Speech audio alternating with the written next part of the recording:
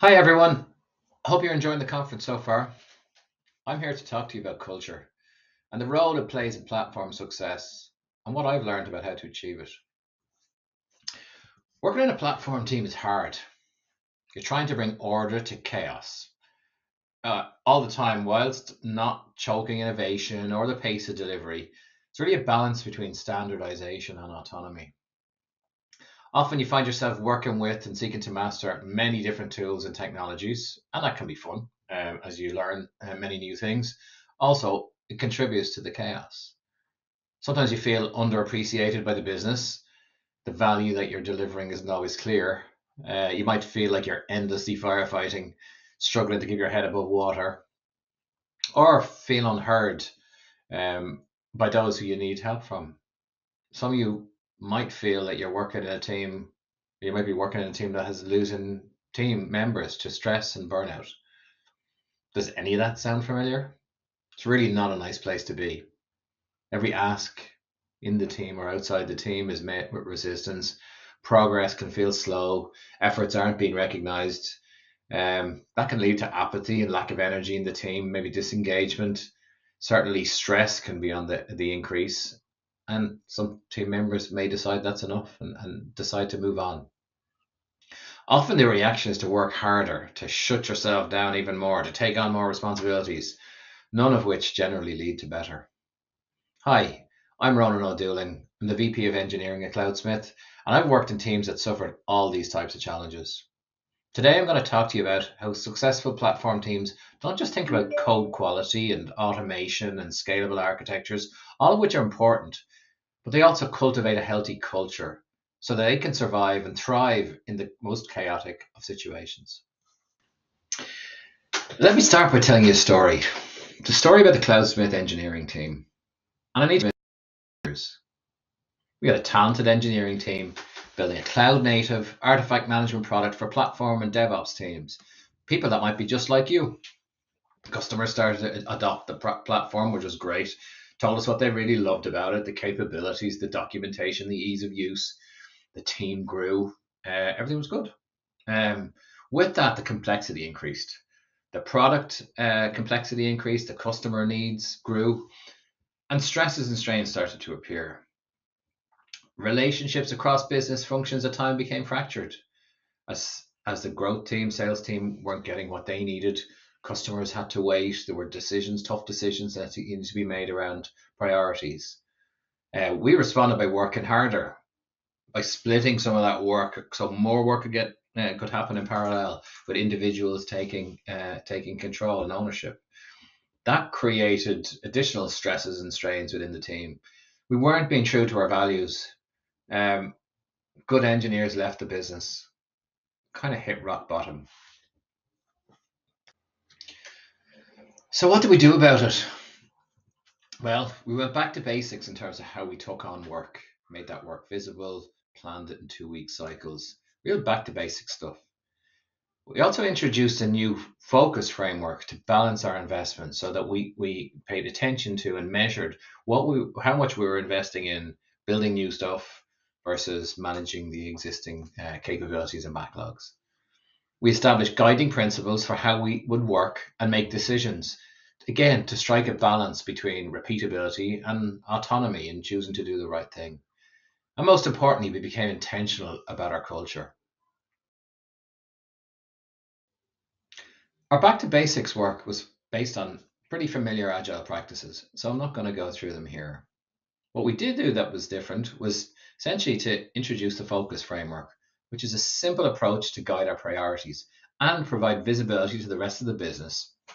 It categorizes work into four simple, easy to understand categories: new stuff, new capabilities that we're introducing or building in service of our customers; improving stuff, feature extensions and capability extensions that made what we had even better; productivity, which was for our engineers, it is for our engineers to service technical debt, improve the developer experience, or help make themselves more efficient, themselves and their teammates more efficient.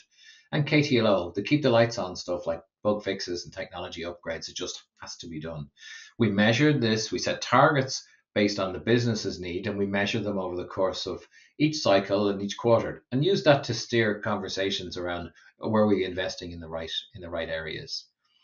Overall, it enabled us to have better conversations with other teams in the business, build understanding, support, and trust. In times of chaos, some semblance of order helps, yet it's pretty hard to achieve without being overly restrictive. We use guiding principles to provide us with the boundaries through which we can make decisions and get things done in a consistent, orderly fashion, but without being overly restrictive. What are guiding principles? Well, they're documented, simple, clear statements that articulate how we approach technical decision making. They're not strict rules or processes, but they're aids that help engineers make consistent, aligned decisions. Think of them like a compass that can be used in ambiguous or complex situations. Let me show you an example. Here's our guiding principles, or a sample of our guiding principles for engineering. Each of these have some more detail behind them to help with decision making. We'll take a look at those. Our first principle is see it, say it, sort it. If you see something broken, confusing, maybe weird, raise it publicly, say it loudly. It's either something that we need to address and fix or something that other people need to know about, and enables us to make fast decisions and focus on the right things. As you can see, there are a number of different areas in our engineering guiding principles. We have 34 guidelines in all, varying across different areas. For example, one of our principles is to build in the monolith first. Our monolith is well known, it has its quirks, but it's generally understood, it's observable, it's scalable, and we've built our systems around it. It's not the only place where you can build application capability, but it should always be the first. Our infrastructure and costs. We are all, as engineers, responsible for the cost of our engineering practices. So as a principle, we need to take that into account. And if we're unsure, there's help there. Go ask. We have similar guidelines for all of our software development lifecycle, for incident management, for communications, for maintenance windows, and other things too. And they help us make better decisions. So, with the basics in place and guiding principles to facilitate decision making, it was the culture and the behaviors that underpinned our success. Trust. Trust is the foundation that enables us to become a high performing team. And in my view, all high performing teams. We talk about this, we make it known. We're open with one another. We're open about what we know. We're open about what we don't know. We're open about who we are. We're open about our mistakes. We talk about when we're not okay, when we're overwhelmed, and that's normal. It allows us to build trust within the team. It's vulnerability that builds trust, and that's something that we hold dear. We value regular communication, be it check-ins or rubber ducking or pairing, and we embrace that regardless of whether that's in person or fully remote. We also embrace transparency. We work in public. That goes across the organization so you can see what's going on. We prefer that type of communication. Again, it feeds in, builds trust, and helps share the knowledge. We engage authentically with one another and value that too. We don't play games or spin things to get a reaction. We say it as it is. We challenge without fear. We won't get there unless we're challenging our thinking. We embrace it. It's okay to disagree. Strong opinions, loosely held. We often debate, we often disagree, but we commit and then move forward. We also have the difficult conversations. That's a tricky one.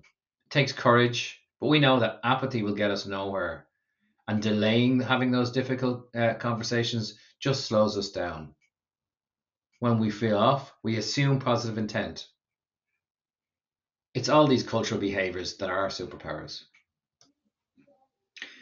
Recognition plays a big role in keeping our culture alive. All sorts of progress is recognized, be it delivery, support, behaviors I just spoke about. We see daily posts that celebrate all these things right across our business. It's peer-to-peer recognition. Every week, 3 of these pieces of recognition are highlighted and shared across the wider business, and we celebrate them together.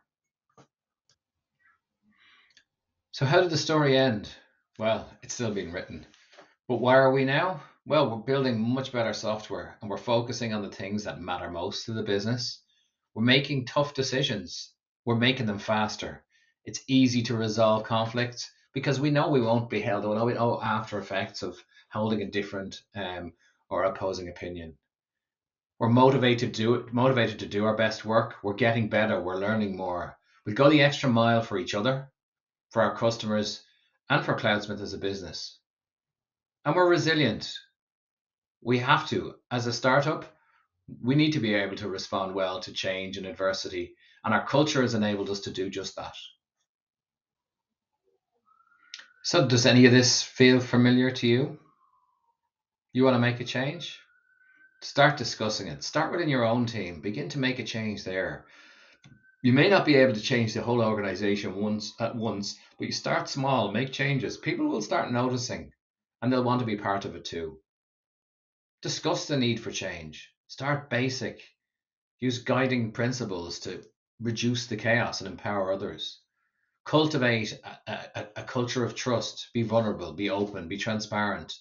That'll help you challenge the norms. Celebrate every win, be it delivery or behavior. It can be done in little simple steps, and each little improvement contributes to the long term results. So if you're living the chaos, know there is a better way. Take the first step, build a better culture. Thank you for listening today. I'd like to invite you to enter a contest for a chance to win £250 on a Go gift card, and you can redeem that at thousands of brands worldwide. You've got it this far, enter the competition, and good luck, and thanks again for listening.